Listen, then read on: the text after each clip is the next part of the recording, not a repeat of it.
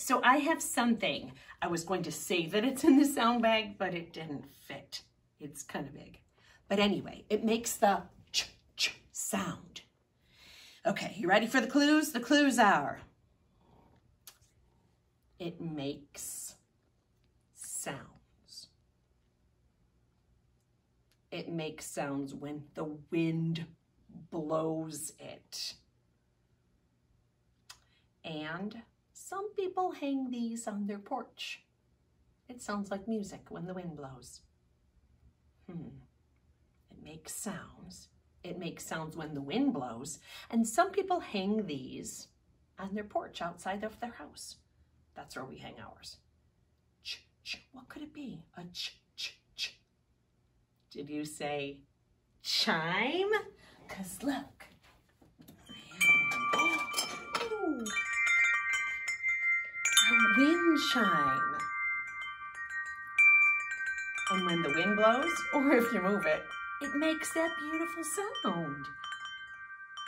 All right, now I'm gonna go hang this up over, maybe I'll just put it where it was.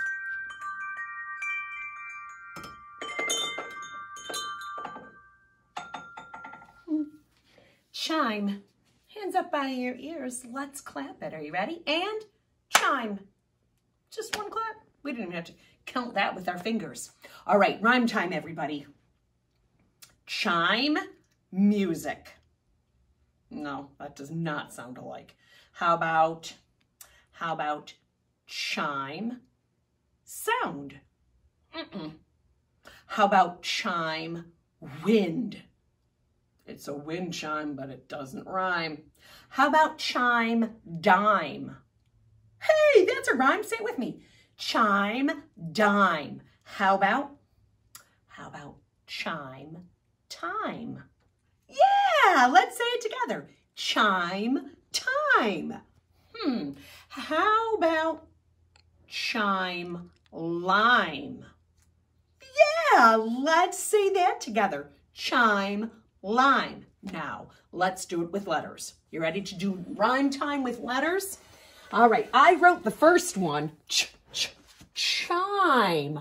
All of these are going to have the same ending because that's what rhymes do. They have the same ending sound.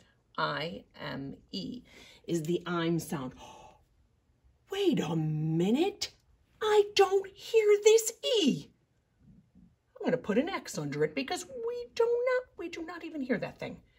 But that E has a special job.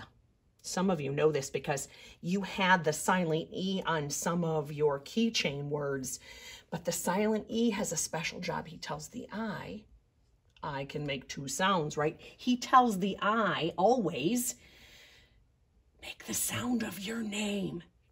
E doesn't make any sound of his own, but he tells the I which sound to make, the sound of its name. So it's going to make the I sound, not I. Otherwise, that word would be chim. That's not even a word. Chime is the word. Now, let's put a D in front of this. Do you remember how to make a D?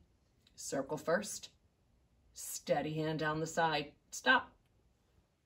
Just so it touches that circle. Now, we know that chime, that makes the I'm sound. I'm, D, I'm, dime. Chime, dime. Yeah. Hey, let's put an L in front of it. That's an easy one to make. Big line down and stop. Lime, lime. Chime, dime, lime. How about a T? This is another easy one to make. Big line down, little line across. Let's use our sounds. I'm, time. Chime, dime, lime, time. Hey, let's put an M in front of it. Little line down, bounce and jump again. Mime, mime. You know, there are those clowns that don't talk. They just use their hands. So let's read these. Chime, dime, lime, time, mime.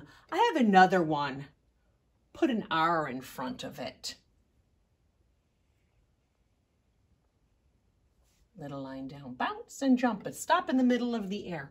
Rhyme, rhyme. The only problem with rhyme is, that should be the way we spell it, but it isn't. Let me show you how it really is spelled. It's an R with an H. Hey, there's that H again. But it didn't change the R sound.